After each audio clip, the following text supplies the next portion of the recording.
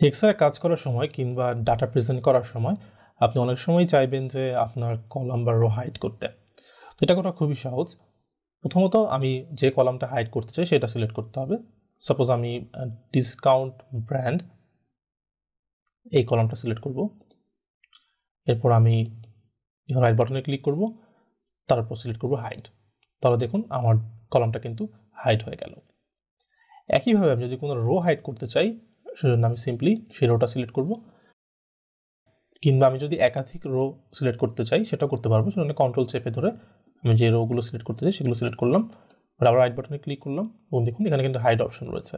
আমি এখানে hide click করব, তাহলে দেখুন আমার সেই রো কিন্তু হাইড হয়ে গেল। এখন আমি যদি চাই যে এটাকে আবার আনহাইড করবো তাহলে কি করতে হবে?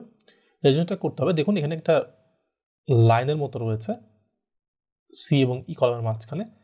তো এই জন্য সিলেক্ট করার সুবিধার্থে আমি যেটা করবো, আমি প্রথমে সি কলাম সিলেক্ট করব, তারপর কিবোর্ডের শিফট চেপে ধরবো, তারপর ই কলাম সিলেক্ট করব।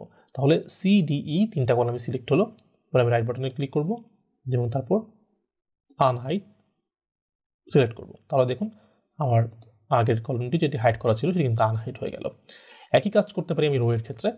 আমি আবার হচ্ছে এই রোটা সিলেক্ট করলাম এবং দেখুন এখানে 7 এর পর একবার 11, তার মানে আমি বুঝতে পারছি যে 8, 9, 10 তিনটা রো কিন্তু হাইড করা। তো আমি কিবোর্ডে শিফট চেপে ধরে প্রথমে 7 সিলেক্ট করলাম, তারপর 11 সিলেক্ট করলাম। তাহলে 7 থেকে 11 পর্যন্ত সবগুলো রো সিলেক্ট হয়ে গেল।